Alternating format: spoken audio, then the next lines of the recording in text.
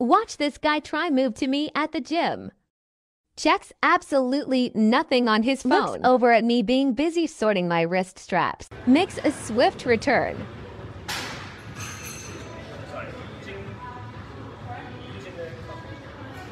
Sad lip. It's weird to me that the person who posted this video does not see the irony in this image, even though I'm sure the irony is probably blatantly obvious to you guys watching. But let's back it up a bit and explain what's going on. So a guy walks near a girl at the gym, looks at her, and casually asks if she is using the machine behind her, because sometimes at the gym, people will claim multiple machines or pieces of equipment at a time. The girl then proceeds to upload this moment in a TikTok video while showing his face, calling him a creep and basically accusing him of sexually harassing her, which is one of the worst things you can accuse a guy of. All because he looked in her direction and asked a question. Here's the irony. When he asked her this, she's in the process of filming a video designed to get people to stare at her butt, yet she's complaining about a guy looking at her. She appears to have deleted this TikTok account, but I found her alt account and it's full of this kind of content. By the way, did you ask the gym if you could film there and use their venue to upload this to a video platform that monetizes your content? Because I bet they have a policy against that. A lot of gyms I worked for have a policy against filming for commercial purposes without their consent. This gym here seems to be pretty mad about Amaranth doing that a few years ago. Huh? That's why I'm not filming anymore. You're not filming? No, I don't have my camera set up today. Okay. Who's complaining? I just got turned up. I don't have my camera set up. Like, you may say I can't be at the gym? No, I'm not saying you can't be at the gym, but like the difference can't film. Yeah, I don't have my. You have to. No, I'm not filming though. I'm just like Skyping with my trainers. You aren't recording? I can literally see your phone stand and camera in the mirror behind you. She lies and claims that she's Skyping a trainer, but no worries because this next guy gets her. Hello. Excuse me, I know that a lot of people have talked to you already about this, but in regards to the filming and the live streaming, you're not authorized to do it. I'm not. I don't have my camera. You are live. We have your account open. We know you're live. But it doesn't record anything. But you are live. It's still the same deal. It's you're on social media transmitting. And you have other people around you. It's not possible. Bro, I opened up your stream and I can see that you're recording right now. That guy was on it. Amaranth then calls them racist because she's terrible at lying and leaves the gym. Caitlin. I gotcha. So either you don't film here anymore. Well then, why did you originally say it was fine? What I said was if you don't have members of the shop, but clearly you've been unable to do that. I don't know what you're complaining about it. I've actually had more followers call her. That's what I'm saying. I'm being phone harassed. That's the thing. It's because I'm fucking white racists. Fucking racists. I bet if I was some wealthy Saudi prince, they wouldn't want to kick me out. Also, maybe she does need to talk to a personal trainer because this is her push-up technique 3 or so years after the gym incident. 7, 8, 9. Geez, that exercise mat was filthy. But it's good to see that over the years, Amaranth has clawed her way out of the oppressive gym environment and upgraded to her own home gym that for some reason has a ball pit. But on a more serious note, I haven't been to the gym in a while because I also have my own equipment at home, but I can't imagine that these people at the gym filming themselves for content aren't seen as any more than a giant nuisance by everyone else there, particularly when they try to dox and shame people who are doing nothing wrong. Watch this guy get angry when I do a handstand. Why is this guy's face in the video? All he did was watch you do a handstand while he was working out. She said he was angry, but how do you know he wasn't impressed? Doing a handstand is hard. Years ago, when I did go to the gym regularly, people would do wild stuff all the time and I would stare. I didn't know that made me a predator. Of course, not to say that there aren't guys who creep on women at the gym, because there certainly are, and I think it's wrong when guys do that.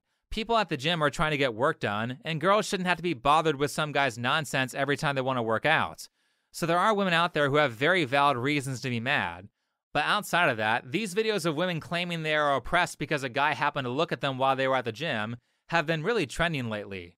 Like this one here. This is how to not approach girls at the gym. I hate this. I hate when there's sweet days. It's me so uncomfortable. Feral, like fucking feral. Wait, was he even looking at you in that case on stair number 2? It looks like he's just turning his head to the right. It's not like he's sitting there staring directly at you for like a minute straight. There's no way you could conclusively say that he's ogling you in that case. Also, if he is looking, how do you know he's not looking at you because you have a camera set up next to you and you're talking to yourself? If I were working out, that would distract the crap out of me. Mainly because I don't want to be on film when I'm just trying to work out on a piece of equipment that happens to be in the line of sight of your camera. There's mirrors everywhere, so it's like you can easily catch people in the act. Oh, this is nothing. Okay, so I'm trying to figure this out. Let's do some math. Let's say it is the case that he's staring. He is at such an angle that he really should only be able to see the back of her head. But then she says there are mirrors everywhere, which means if she can see him without looking back, there is probably a mirror directly in front of her. Now riddle me this, because she says this here.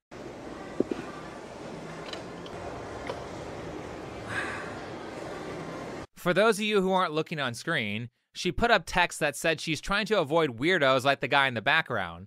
So if her whole purpose is to avoid guys like this, then why is she faced frontwards towards the mirror in a way where the whole taco can be seen during the hip thrust? It certainly can be seen from the camera angle she chose at multiple points in the video, which is weird because she made this post on Twitter saying that she doesn't want to be sexualized. Just for comparison, here is famous TikTok star Drew Afualo filming this same exercise where she filmed it from the side. This looks like a girl who is not shooting a video to be sexualized. Also, for comparison to the first girl I showed in this video that shot her deadlift for TikTok from the back, here's Drew showing a deadlift in a non-sexual way by filming it from the front. So maybe it's not you being a woman in the gym, maybe it's the way you're holding the camera. Okay, we're gonna move on to the 35s now. I want you to watch very carefully.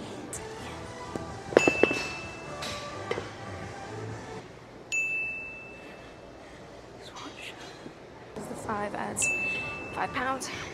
And these are the weights.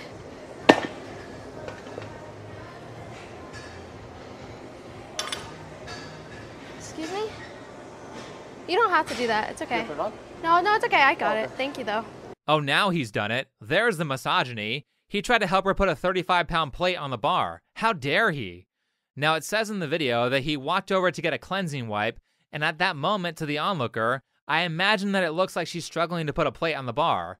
I mean, that's a pretty reasonable assumption. She said in a video made around a month ago on YouTube that she weighs 100 pounds, which means that weight is more than a third of what she weighs, and in order to get it set up, she has to pick up the weight with one arm, lift the barbell up with the other arm, and place the plate onto the bar.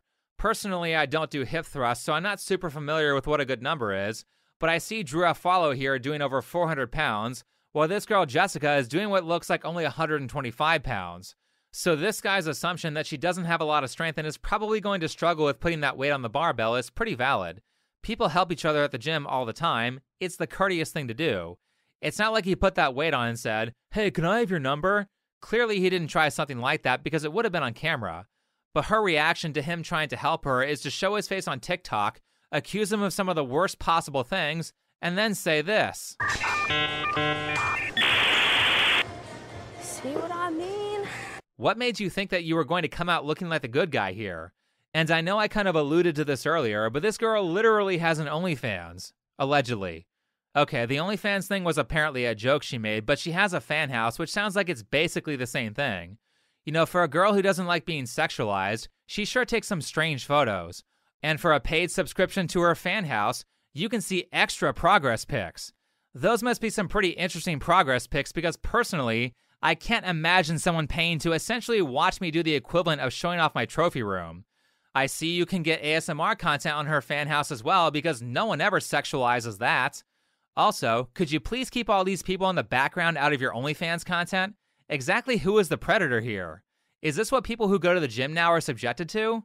How am I supposed to work out when I constantly have to worry about some e-girl filming me? This girl has no shame and straight up films in the locker room too. And then she tries to gaslight by saying people are subscribing to her for behind the scenes stuff, and she doesn't do explicit content. Bruh, why do you think a guy would pay to see your air quote progress photos? You don't have to be nude to be salacious.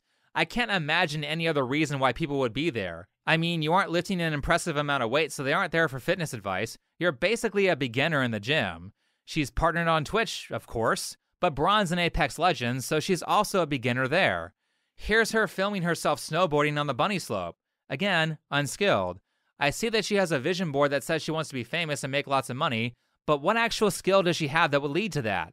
Because if you're getting famous and getting paid on social media without any actual talent to show people, then you're basically doing Amaranth content or being a Pokimane-style girlfriend simulator. Valkyrae is one of my biggest inspirations in content creation, and so is Pokimane. For the record, I wrote that line about Pokimane before I saw that clip. It wasn't that hard of a prediction.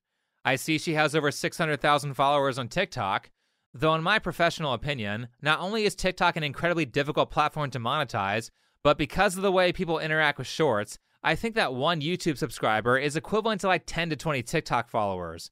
And it shows because her YouTube and Twitch, which are the monetizable platforms, are very small. Of course, as always, do not harass or blow up this creator's comment section. But I can imagine that people who do the stuff that this girl Jessica did at the gym are everywhere now. And for one, that results in videos like this. That's what she said. And you know what? What was that? Okay. What, so I can't be old and work out without being made fun of? Gee, I sure am not being discouraged from going to the gym at all. Second, did you ever hear the story about how the boy cried wolf? Thanks to people like the girls I've shown in this video, women with legitimate problems with creeps won't be believed, and now those creeps can use this social media drama to accuse said women of lying. Kind of like what Me Too did. Because so many liars in that movement were promoted, now an abuser can just claim they are being falsely accused, and tons of people will believe them. Thanks, Me Too. Third, and on that subject of Me Too, I bet one of the results of these women wrongly accusing men of being creeps is situations like this.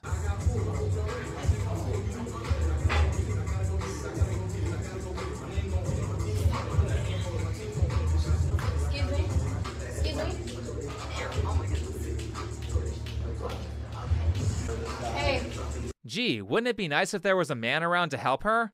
How many guys who would have helped are now just going to say, nope, I'll let someone else do it because I don't want to be called a creep on TikTok? Now, I couldn't find anything, but I tried to do some research to find out the context of this situation because I don't think it's all that different from the previous videos that I showed. Yes, this situation was unfortunate, but why did it happen? Why was she filming this? If she was filming herself to check her form, then why does she have the camera angled behind her and pointed at her butt like the first girl I showed in this video? Why is she wearing nude-colored leggings that make it look like she's not wearing pants? Why is she backwards on the squat rack? It would be much easier to see her form if she was filming while facing the correct direction. Could it be that she's ignoring obvious safety procedures like using safety bars because she's filming air quote content for TikTok? I don't know, but literally all she has to do is drop the weight behind her. That's what bumper plates are for. Now, I saw someone in the comments of this video saying that these particular bars have awkward screws or something that can hurt if you drop the weight behind you, so the proper way to drop it is to drop it forward, preferably onto safety bars. But I digress. Why was this woman lifting, by her bad form, what was obviously too much weight for her, without knowing any of the safety procedures that keep you from getting hurt on a dangerous lift like a squat? Anyway, outside of this, I'm tired of girls saying, I don't want people paying attention to me, while at the same time they engage in every attention-seeking behavior possible. If you want to be invisible at the gym, then stop dressing like you're going to the club. Like this girl here. You can still look fashionable without drawing a ton of attention to yourself. All these girls are saying, oh my god, these creeps are staring at me. Well then, stop going to the gym in provocative clothing. You guys are literally this Simpsons meme here. Getting back to Jessica, the girl who made this stuff go viral, at least she did apologize in this twit longer. That's more than a lot of these kinds of people do. But the apology really misses the mark like a lot of social media apologies do, which is, where's the restitution? Let's say you stole $100 from someone and got caught. Saying, I'm sorry, is not good enough. You need to apologize and then pay back the $100. She tried to damage this guy's reputation in a pretty awful way. Where in this twit longer does it say that she's going to make an effort to personally pay him back for what she did? Most of what I see is her doing damage control and trying to save her own public image. Which is why at the bottom she says, I don't have an OnlyFans. It really shows that she's more concerned about herself and not the guy she harmed. Where is the evidence that she learned something in the form of her saying, hey, maybe I shouldn't film strangers in the gym without their consent? Which is really the problem with this kind of stuff because people like Jessica are going to keep others out of the gym. That's a problem because the gym is a great place to self-improve. Also, why aren't gyms enforcing a no filming policy? That seems like a pretty easy way to fix this problem. We have decades of history of people figuring out how to accomplish a workout without filming everything. But as I said, the gym is a very important place to self-improve, not only for your health, but also because your appearance matters. I don't know what they're telling kids these days, but when I was young, they would tell you that 80% of your job interview is your appearance. To make that point even further, I did this channel for more than 4 years without showing my face. I do a live stream on camera, and I literally have had multiple people in the comments say that they now see my opinions as more valid because I take care of my appearance. Yeah, that's kind of dumb, but it is reality, which is why I lift weights and study fashion. Also, on that note, in terms of dating, I know a lot of people like to misquote that OkCupid study from a bunch of years ago and say roughly, men rate most women as average or above average, whereas women rate most men as below average. I looked at that study a long time ago, and I don't think that's what the data actually says, but let's pretend it does say that because so many people say it does.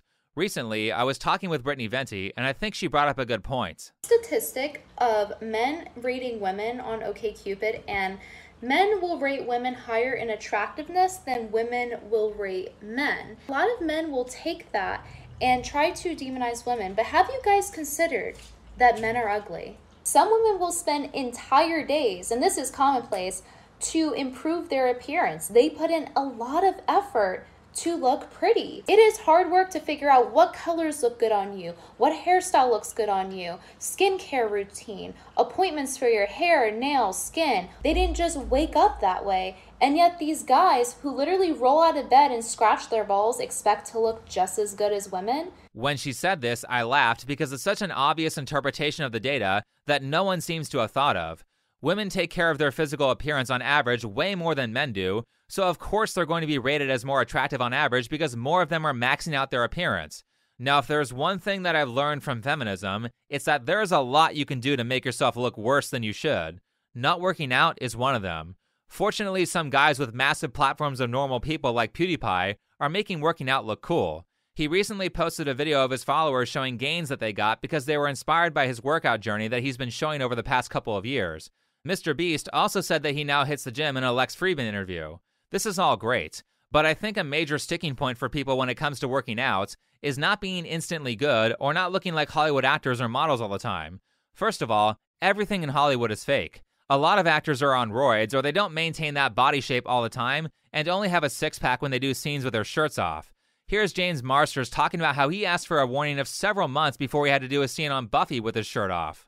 I went to Joss and I was like, look, if you ever want me to take my shirt off, can you not Mark Balukas me and just give me some lead time? Because I can give the difference between having a body that looks good in a t-shirt and the body that looks good without one is just a mountain to climb. So can you just give me a little time to get ready? And he goes, oh, well, I'm glad we're having the conversation because get ready over the summer because next season you're going to fall in love with Buffy. These people aren't maintaining the shape all the time, and you don't have to do that to look good, and you don't have to have massive lifts to look better than you do now or to get some strength. As for me, I did a little weightlifting in the past, but never took it seriously until recently, so I started out at pretty much nothing. 6 months ago, my deadlift was 75 pounds, my squat was 65 pounds, and my bench press was 55 pounds. And I could barely do a few reps at those numbers when I first started out. Now my deadlift is 205, I squat 165, and I bench 135. I know those aren't the highest numbers in the world, they're basically rookie numbers, but if you look at the total gains, I'm closing in on 3 times stronger than I was when I started, and now I constantly feel like the intro scene to a superhero movie where they first get their powers. Just for clarification, these are numbers I can lift multiple times. I don't currently know what my 1-rep maxes are. But I think the way you actually achieve those high levels of athleticism or high levels in any skill is to just be proud of the small improvements. You don't need to deadlift 500 pounds to be happy. I was super happy going from a 75-pound deadlift to an 85-pound deadlift.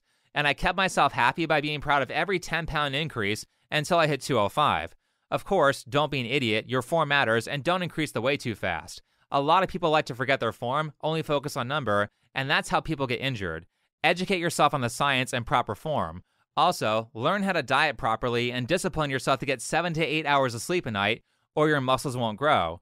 However, the cool thing about this and about skills in general is that once you have achieved a certain level of success, that level is very easy to maintain, so the more you work on these things, the easier they get. The hard part is getting the 300-pound squat. Once you're at that number, keeping it is easy. And once you get to that level, you can decide if you're fine where you are, or if you want to put in the work to get more. That's the kind of mindset you need to achieve these long-term goals that take months or years to accomplish. Otherwise, you won't have the patience. Anyway, thanks for watching, follow me on Twitter, and I'll see you in the next video.